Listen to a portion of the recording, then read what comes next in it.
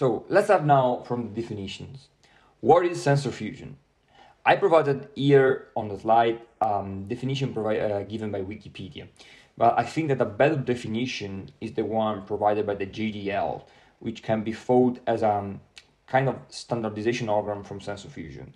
So sensor fusion can be defined as an ensemble of techniques that combine data from multiple sensors to achieve improved accuracy and more specific inference that could be achieved by the use of a single sensor.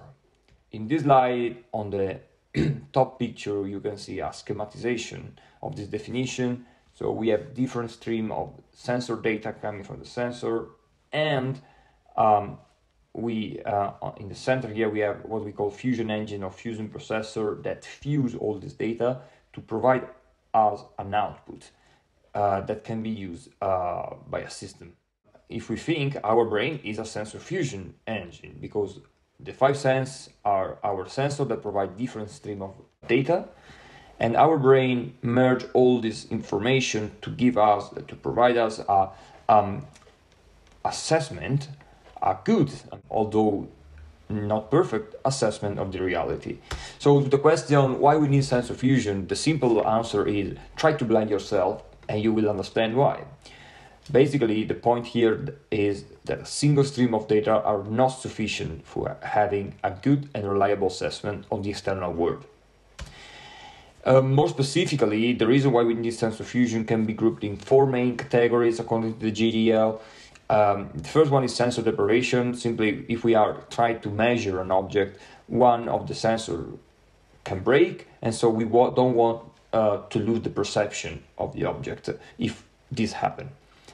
The other one is limited spatial coverage, so one sensor can cover spatially just a given region of an object. The third point in precision is basically everything related to the error given by the sensor. So it can be, in this category, can be included the noise sensor, the systematic error, and everything which is related to the fact that our instrument, our sensor, is imperfect. Uncertainty is a bit different because sometimes the sensor cannot measure all relevant attributes of the percept of the object. So it's a limitation which depends on the object we want to observe. And we will see that this is particularly true in the eHealth domain.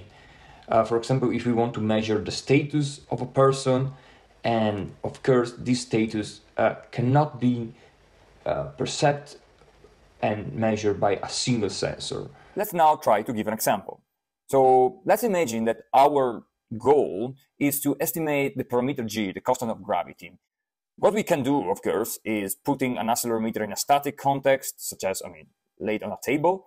We can expect that the measurement of the accelerometer would be a constant 9.81 size. The force of gravity is the only force the accelerometer is affected. Actually, what we measure in reality is this kind of jagged line due to the noise of the accelerometer. One possibility that we have to cope with this noise is putting simply another accelerometer which has its own noise, and in each timestamp averaging the measurement down. So on the assumption that the two noises are uncorrelated, we can show that with four accelerometer, namely, the impact of the noise is halved.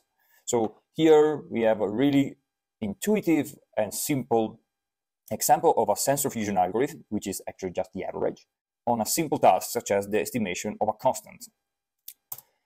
Let's now try to give a more practical outlook. So what is the main application of sensor fusion in our technology? Sensor fusion was born in the 60s, and specifically most of the application, even nowadays, are in what we call the navigation system or movement tracking system. A really good example of this is the self-driving car. Self-driving car, in order to have a correct and reliable estimation of the velocity and the position, use a different set of sensors, such as laser sensor, GPS, video camera, radar sensor. and fuse all the stream of data to have an accurate estimation of the position of the car in the world, or, for example, the position of another object external to the car, an obstacle, for example. Robotic motion and control are another great example of application of sensor fusion. Specifically, most of the robots that are able to move indoor, so in a closed space, use, for example, what is called a particle filter, which is a particular sensor fusion algorithm, to orientate themselves in a closed space. Of course, the last but not the least, is eHealth and telemedicine. I mean, in eHealth, we have many sensors, such as pressure sensor, ECG sensor, and many type of sensor, and can use all the sensors to have a good estimation of what is the health status of a person. So this is what we will discuss today. And as we will see, sensor fusion is a key enabler for what we call the eHealth paradigm, so of the realization of a true eHealth system, which will be able to provide a great help to the future of the medicine and the health monitoring in general. But okay, now we've seen the application, we've seen some example. Let's try now to get to the theory.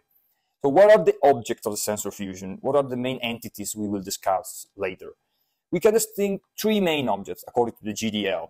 So we have signal, feature, and decision. So the signal, as we can see, are the raw data produced by the sensor, and are actually what we take out of the sensor. Feature can be seen as processed and higher level version of these signals, while decision actually are a higher abstraction level than feature, and correspond basically to the output of a classifier. But let's now try to give an example. Self-driving car. So here on the slide, we have depicted a kind of approximation of how a tracking system of a self-driving car can work. As promised, the real world system doesn't work like this, but I've chosen this scheme to provide us some good insight for the explanation of the distinction between signal, features, and decision. So on the system one, we have a first tracking system which use accelerometer, so time series data produced by inertia units such as accelerometer and gyroscopes, and images. So what we can do actually is operate on this level, of the signal level, a first sensor fusion to have an estimation of velocity and position of the car. And so we pass here from signal, video, and acceleration to feature, velocity, and position. What we can do actually is using another sensor, namely GPS, which provide us a feature, namely the position. I will not give any details here of how the GPS works. This is not the scope of this lecture. So we can use the position given by the GPS, fuse with what we got before, and have a new estimation of the velocity and position, which hopefully is more accurate of the previous one. At this point, we can use the video camera to sound the external environment of the self-driving car and, for example, detect the presence and the distance of an obstacle. At this point, with an inner logic, we can say, okay, this is a dangerous situation or it's not a dangerous situation. So exactly this choice is what in the sensor fusion is called decision. So as we can see, a decision can be always presented as an output of a classifier.